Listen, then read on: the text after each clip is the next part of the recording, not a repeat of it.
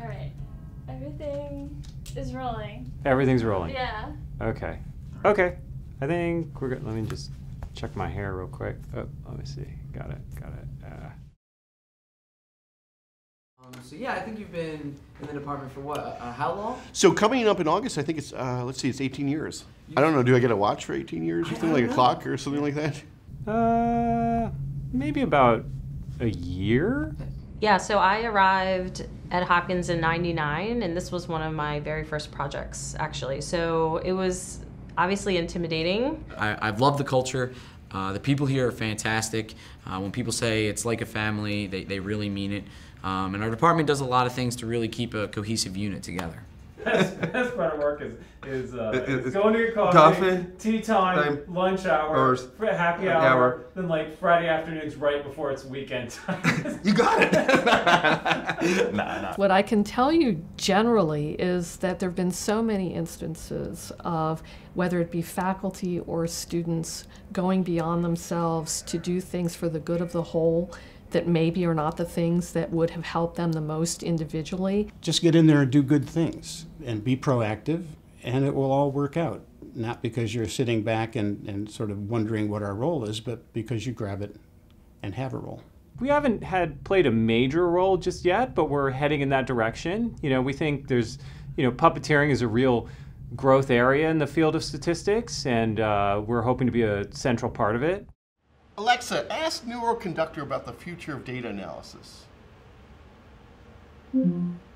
Scott, you were an expert in the lawsuits brought by the state's attorneys general and the Department of Justice against Philip Morris and Big Tobacco.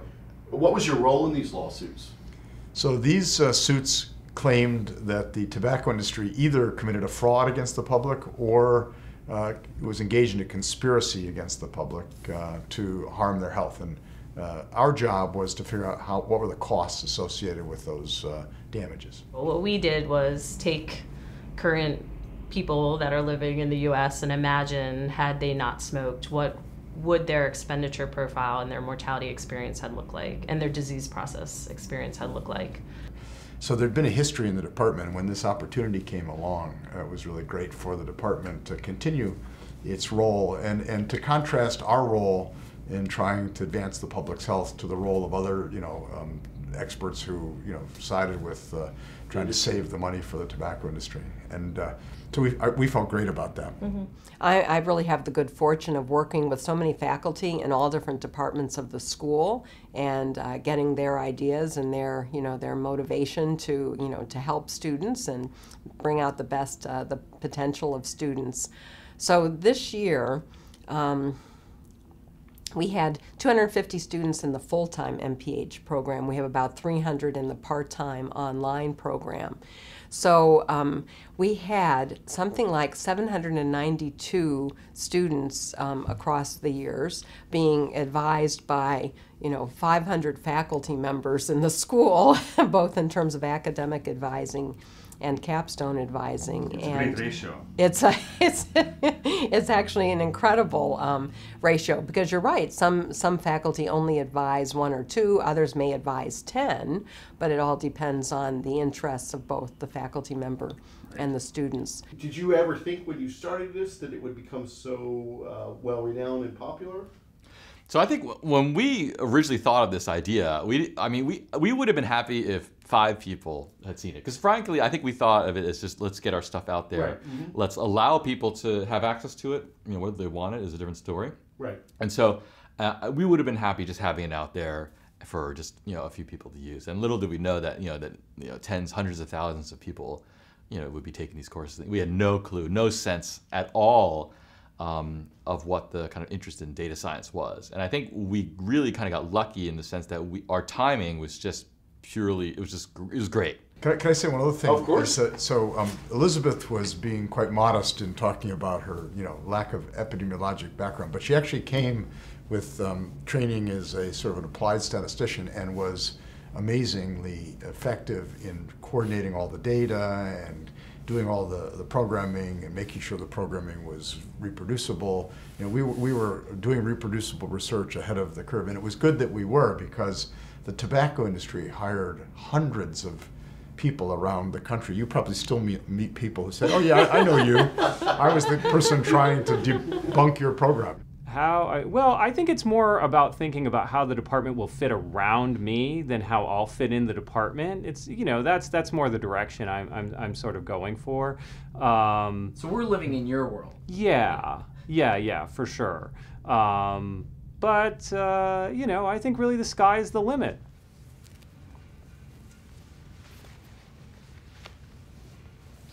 You know, it's funny, when you first start studying statistics, you learn about asymptotics and the idea of n going to infinity, right? And I was always curious, like, was there anything I could do that would go to infinity? You know, and I thought about money, but, you know, that becomes problematic. More money, more problems, right?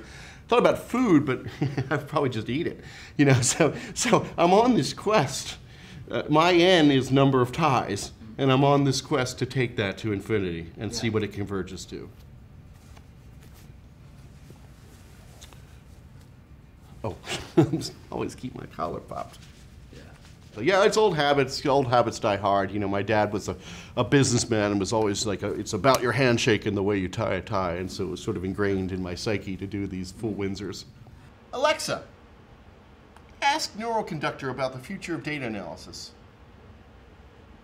You know, this is like the end of a very long, kind of years-long process where we really want to kind of get a lot of our courses online and available to a larger group of people. In terms of the numbers of people, the numbers of enrollments that we've had through the courses is greater than 4 million.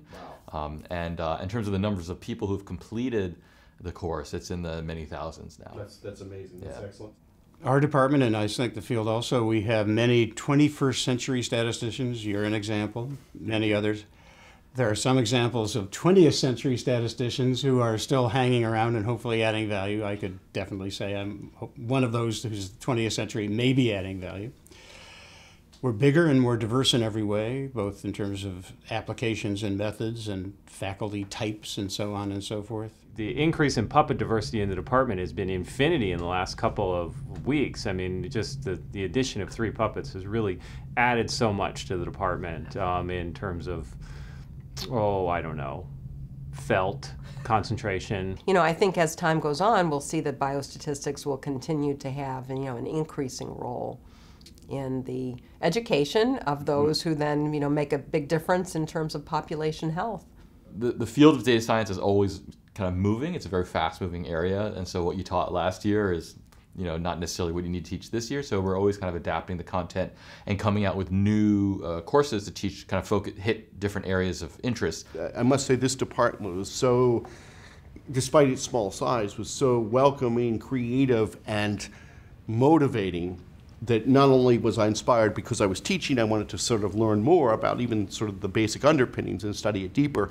But I was just also motivated by my colleagues who were just doing really cool stuff. I think it actually fosters creativity and innovation in a crucial way. If people trust each other, they're willing to take risks because the culture is great, it actually feeds a sort of scholarship that you couldn't get any other way. I think with the invention of the term data science and kind of the, you know, large data stores going out there, I think there are some departments where I've gotten the feel that they feel that they're at ends with machine learning and engineers, and I don't think our department feels that way whatsoever by the seminar speakers that we invite here, the people we invite to collaborate, and especially what we teach our students and what we allow our students to become. I don't think any department really, you know, says you have to be this or that, but I think our department is very open to saying, you know, we hope you do public health. That is part of our mission, but you can do that in any way that you see fit with respect to research or analysis. People are so you know, smart and clever and enthusiastic about sort of public health and statistics, and it's a really great you know, environment to see that and be a part of that, and you know, so, you know, jokes aside, I do think that the coffee and the lunch and stuff makes all that other stuff better as well, and what makes us sort of unique is because we have a lot of fun, and I think, you know, having fun while you're doing the serious stuff is pretty important and sort of underrated in many ways. We have just been so fortunate to have a department full of people like these, and, you know, that's what really makes us special. I hope that never changes. Yeah. Alexa, ask Neuroconductor about the future of data analysis. You should talk to Audie and Brian. They wrote a whole grant proposal on data analysis using the Alexa Amazon system. For example, in the very near future one could ask me, Alexa, open the HCP data and produce a histogram of white matter volume by age groups. Are you the next dean of the School of Public Health? Yes, and you're fired. Cut! Yeah, right. So is there anything you'd like to say to any of your other puppets before we end?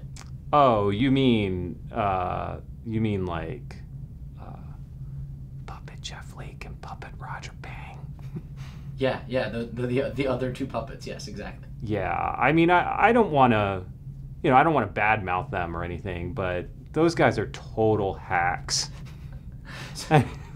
That's why we're interviewing you, obviously. That's right. Yeah, total hacks. I mean, I'm trying to think of something nice to say, but